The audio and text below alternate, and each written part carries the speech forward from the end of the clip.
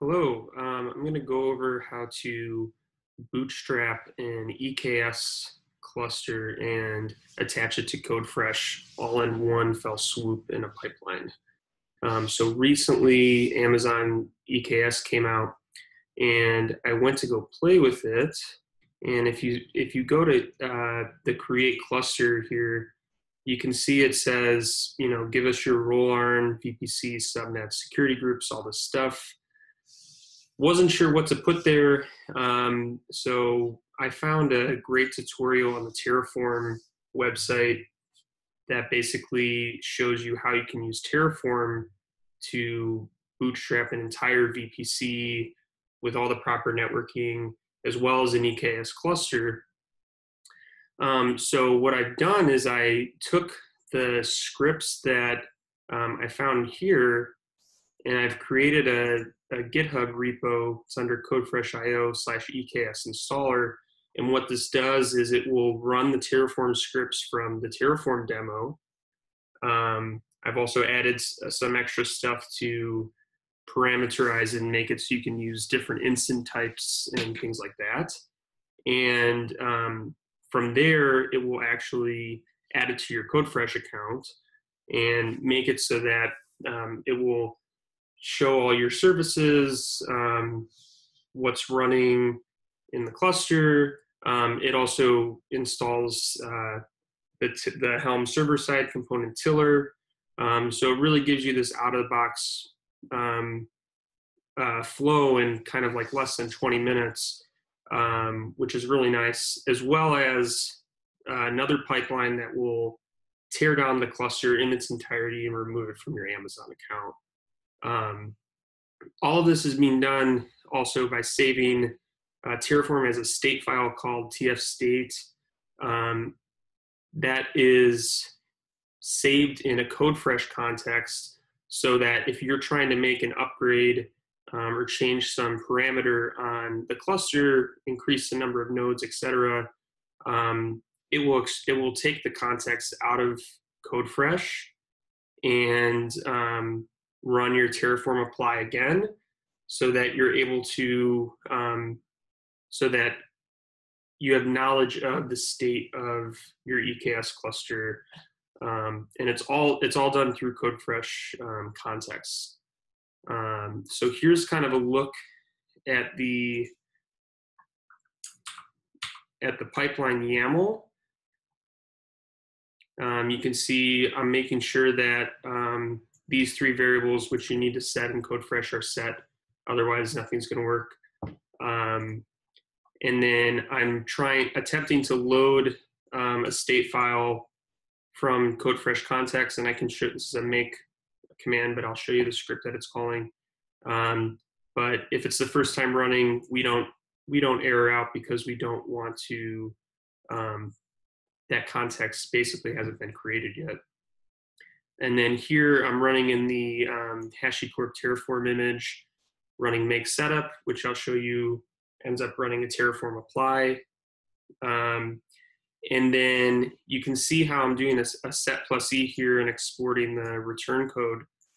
This is because if for some reason Terraform fails and we run into an issue, who knows, AWS API, whatever, we still want to save that state file for the next time we come in, whether we're trying to retry the install the cluster, or if we're trying to tear it down, we need access to that state file. So you can see that I'm saving the state file here, and I'll show you the script for this as well. And then I'm doing an exit on the return code from this stage, so that the build actually in Codefresh will fail or succeed appropriately. And if it does succeed, I go ahead and create a couple extra Kubernetes resources that were kind of described in the Terraform demo. And then I run a Helm init that will install tiller in the cluster. I'll extract a token from a service account that I'm creating, and then this token will then be used to attach the cluster to your Codefresh account. And that's done here. I can show you kind of what some of these scripts do. The add cluster script,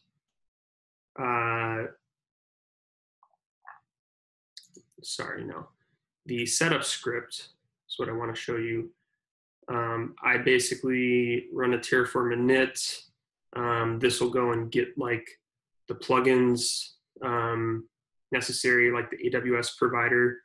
And then on a loop, I'm trying it three times in case, you know, there's some slowness running Terraform apply and passing in these variables, which I defined: name of the cluster, size of the cluster, so how many nodes, the region. It's currently only in US East 1 and US West 2.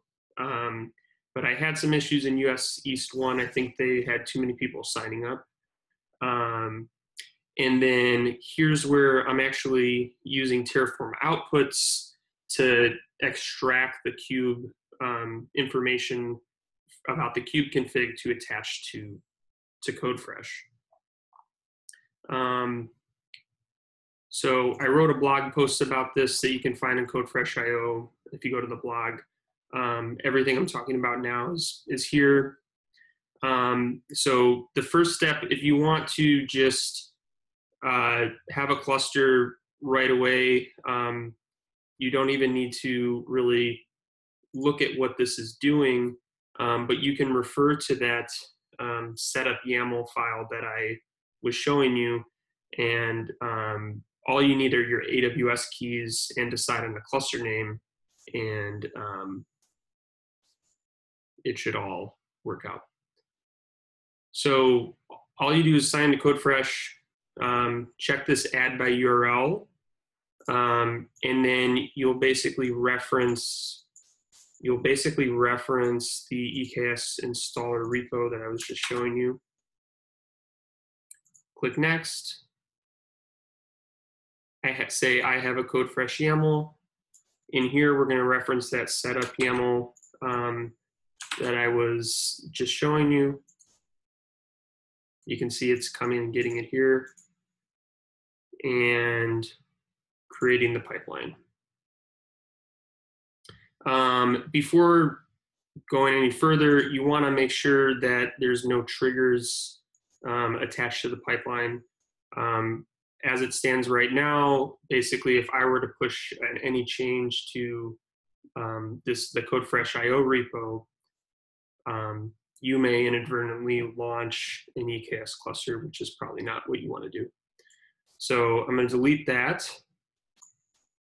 And then all I need to do now is come in here and add 3 variables. The AWS access key ID, and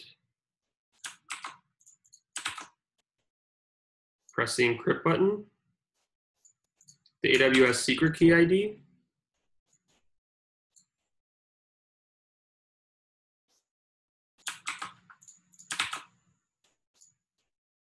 lastly, the cluster name, and we will just call it webinar for now. Once that's done, all you need to do is press save and then click build. And this will begin the process of bootstrapping an EKS cluster in your account. So to note, this is defaulting to a cluster size of 1 node. The instance type is going to be M4 large, and it's going to put it in that US West 2 region. If you want to use more nodes or larger instances, you can actually add those as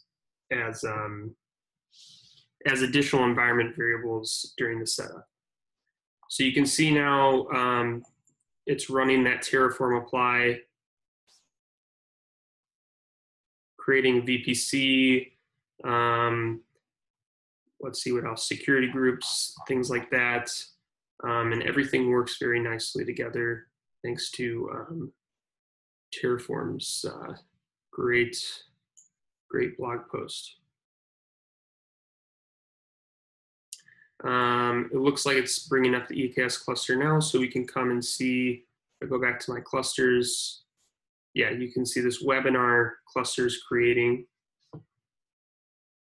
And at this point, we pretty much just sit and wait. It should take around, for the one node setup, it should take around 10 minutes.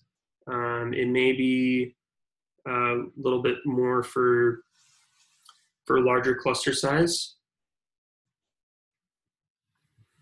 All right, so about 10 minutes later, the cluster has completed coming up. You can see altogether this step took 11 minutes, 54 seconds. If I come to back to my Amazon console, you can find that the cluster's totally available here. And then it saves that Terraform state file in the Codefresh context, creates the Kubernetes resources, and does a Helm init, and then adds the Codefresh cluster to my account. And now if I go to the Kubernetes tab here, I can see that my cluster is attached to my account. If you look in Kube System, here's Tiller running. And then from here, I can just go on and create things inside my cluster from other Codefresh pipelines. If you want to, for example, increase the number of nodes in the cluster or change the instance type, it's as simple as coming here and running a build and saying add variable cluster size 2, and then click build. And because the Terraform state file is saved in Codefresh, it's able to only do a diff on kind of what's changed in the Terraform variables and such, and only operate against the Amazon resources that need to change. In this case, I believe it's the auto scaling group desired size. So yeah, if I look at my Kubernetes cluster here, you'll see there's a single node, and once this is done, it should show up with 2 nodes. So you can see it's doing the changing desired capacity and max size from 1 to 2. And this shouldn't really take long, at least compared to the previous Terraform apply. So it took about a minute. You can see it's saving that Terraform state file to Codefresh context once again with the changes.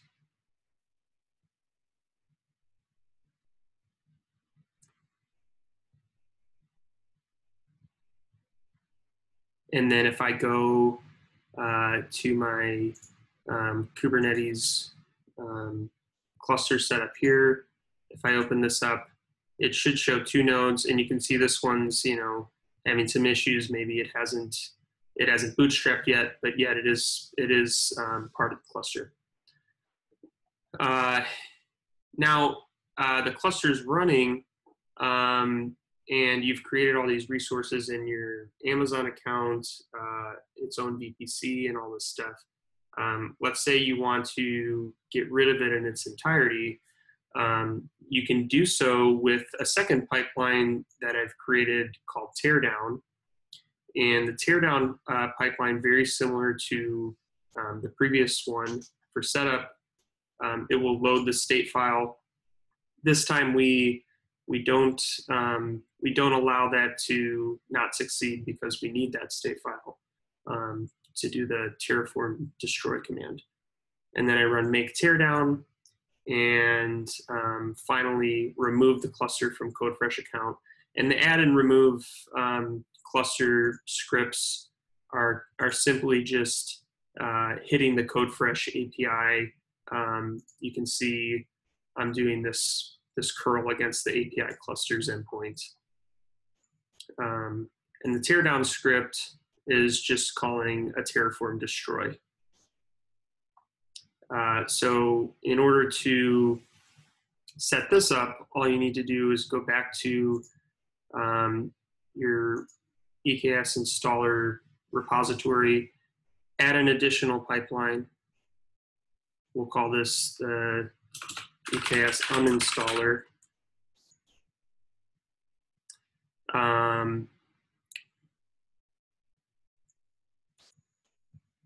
We'll say use YAML from repository, and we will refer to the teardown YAML I was showing you.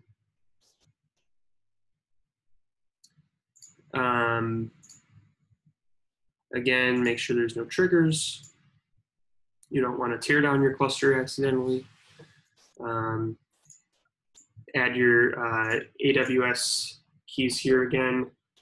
You know, you could put these in a Codefresh context, so you don't have to do this twice.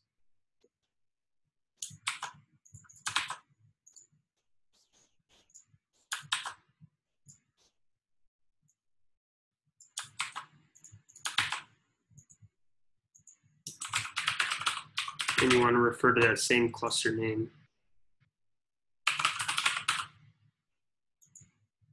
So once that's done, all that's left to do is click Save and click Build.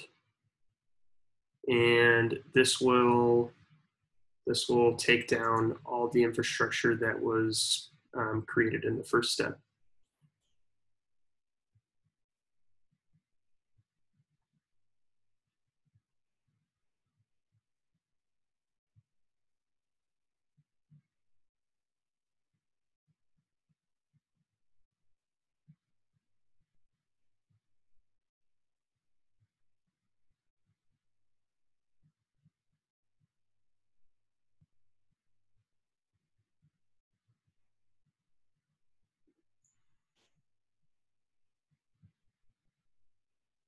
Now you can see that the EKS cluster is starting to actually destroy. And if I refresh here, the webinar cluster is now in a deleting state.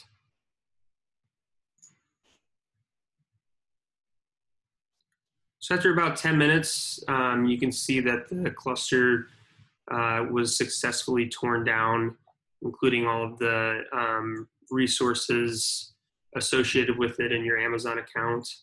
And if you come here and refresh, you'll see that the cluster's gone from your account. And I removed the state file from Codefresh context. Since the cluster's gone, everything's been successfully destroyed, I no longer need it.